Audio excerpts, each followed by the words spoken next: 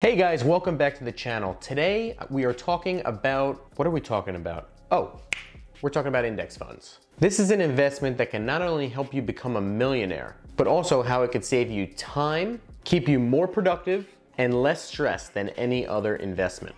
Sounds good, right?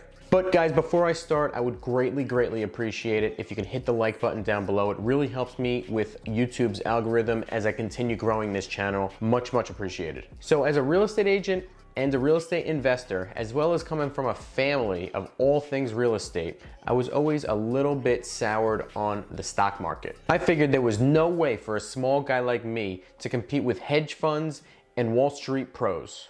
Looking back, that cost me so much in potential gains by not being invested over the years. But that's the same mentality that convinced me that index funds are the best way to be invested into the stock market for 99% of us. First, let me explain what an index fund is. An index fund is an ETF or a mutual fund that tracks a broad index or sector. There are many different types of index funds that tracks anything from the S&P 500 to the NASDAQ 100, and now you even have an ETF that tracks Bitcoin.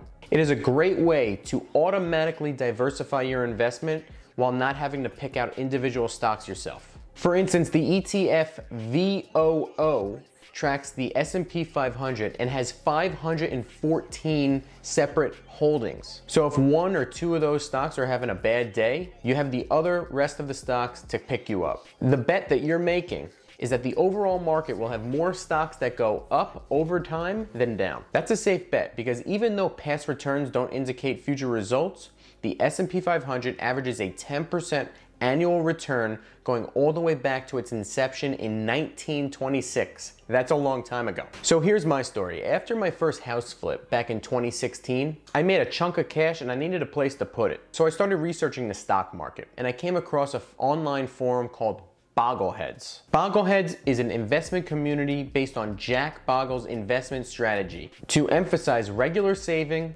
broad diversification, and sticking to one's investment plan regardless of market conditions. The main motto for Jack Bogle is to give ordinary investors a fair shake. I'm in. Mr. Bogle's strategy uses something called a three-fund approach, using ETFs and mutual funds to accomplish this. These three funds are total US stock market, total international stock market, as well as bonds. And the percentages of each really depends on your age and your retirement situation. As I kept investing in real estate flips, I would use index funds for a place to keep my cash in between projects. But my last flip was almost a year and a half ago, and I have continuously still kept adding to my index fund positions. And honestly, the returns have been so great, it's hard to take my money out. Now, could I have made more by YOLOing into GameStop or AMC? Possibly. But you see, I'm not a stock market pro. I can't read charts, I know nothing about technical analysis, and I simply have no desire or even time to read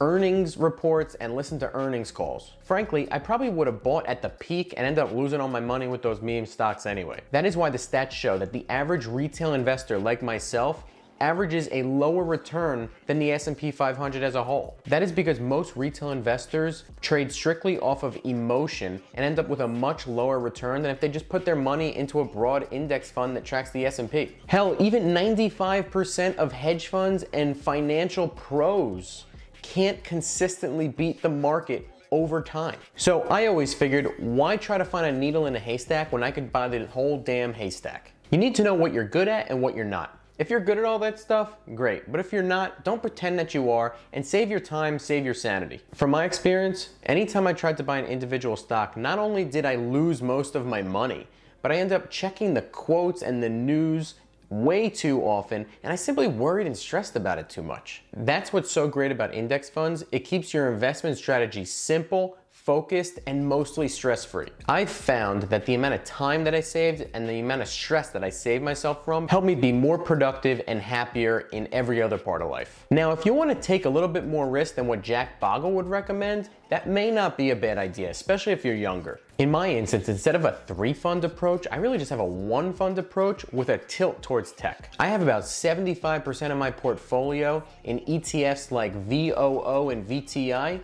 and the other 25% in tech ETFs like QQQ and VGT. I have absolutely no international stocks or bonds. Now I know this completely goes against the Boglehead strategy, but I figure with interest rates and the economic environment that we've been in, as well as my overall younger age of 32, I could stand the risk. I would rather bet on the American stock market over anything else because it's been a proven winner over the last 100+ years. If you're ever having a severe case of FOMO, you can always go into some individual stocks, but I would suggest keeping the total amount to about 5 to 10% max of your total portfolio. That way, if you lose most of it or all of it, it's not gonna kill you. So how does this compare to real estate investing? Real estate investing, especially buy and hold rentals, are also a long game just like index funds. And I still love real estate investing for the tax savings, the equity, and the leverage that it can provide. But it is also much more work than simply clicking a few buttons on Fidelity or Vanguard